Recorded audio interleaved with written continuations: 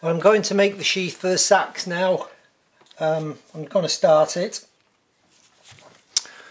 I've wrapped the Seax in cling film to start with, and I've made myself a little template out of paper so I know how much leather I need to cut.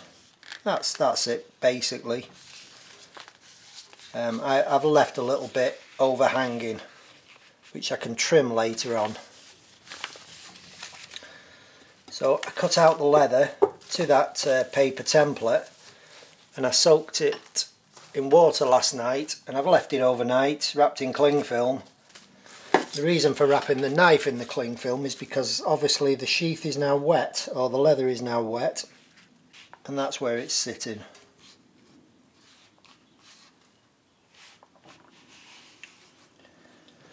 So as I said, I'm going to do some carving on this leather.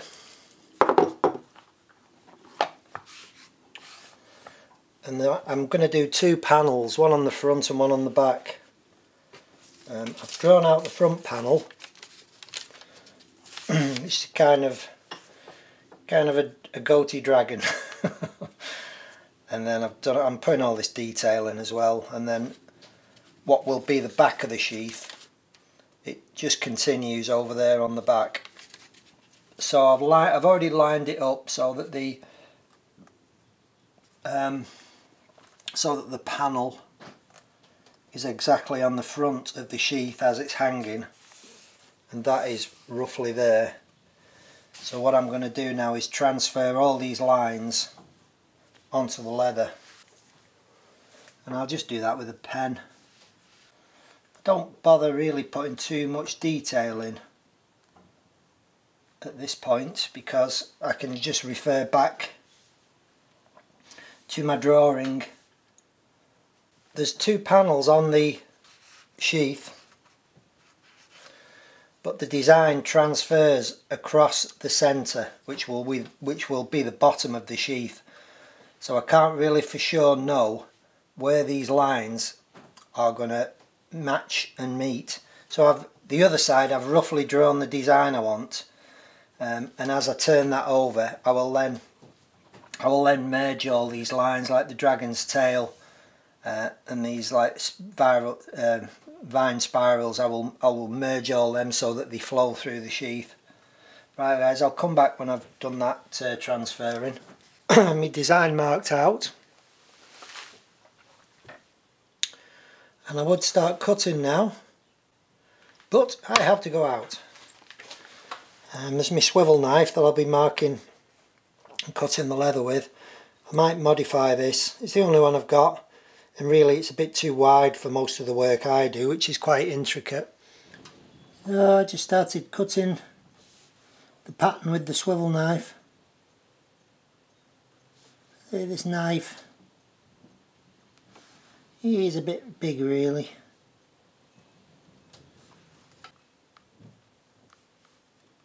I think my leather is probably slightly a bit too wet as well.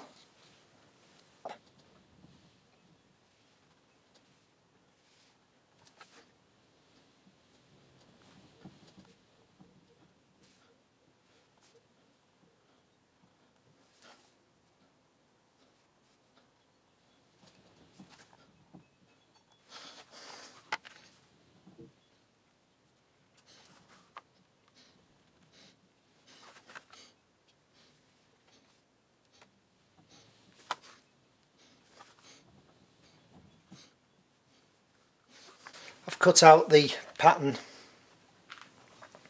now with the swivel knife and a little craft knife, and I'm going to get to work on it, just beveling all the cuts down back into the background so I can make the actual carving stand out or just jump off the thing. I've not done really a lot of leather carving, you know, I've done very little really. I've done a good lot of wood carving, but leather carving is slightly different. So I want to see if I can make a mess of this now. You probably may have seen leather videos, I don't know where to start, so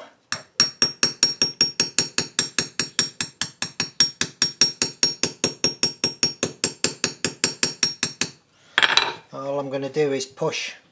You see the shadow now and the contrast. All I'm going to do is push the background down to make the actual tail stand out. And what I'm also going to do is I don't like these sharp edges, so I made a little sort of rounding over to, I think, I'm not sure, it might be called a sheep's foot, I don't know, but it's just a bit of silver steel, and I'm going to use that to just push them down.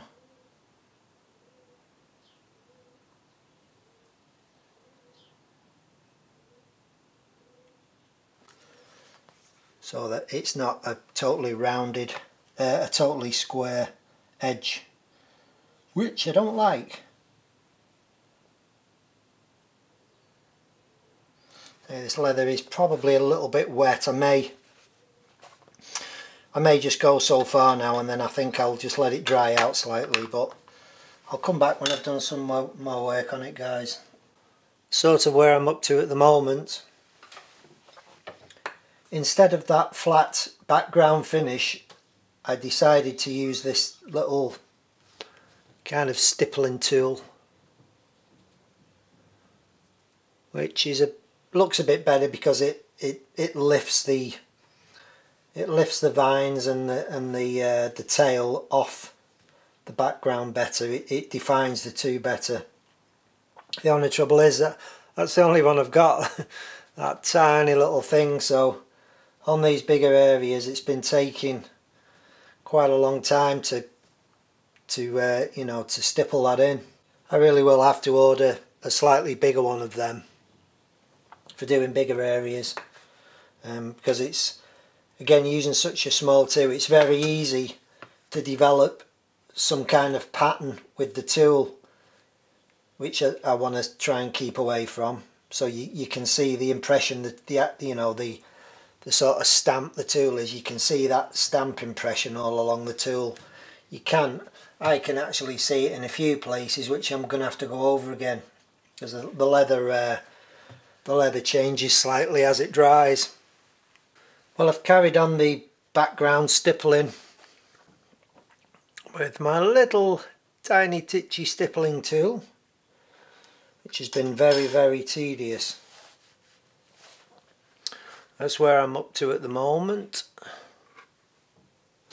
That will be at the front of the sheath,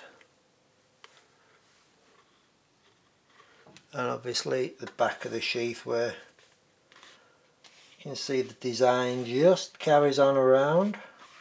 Probably more there actually, like that.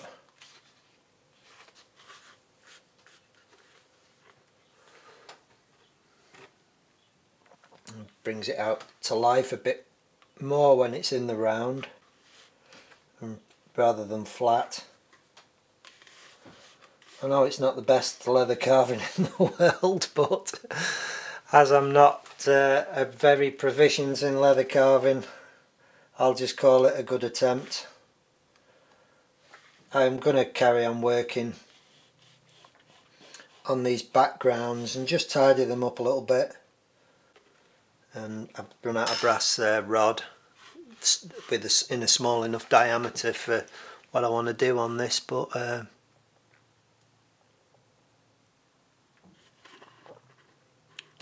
I think it'll look the part, that.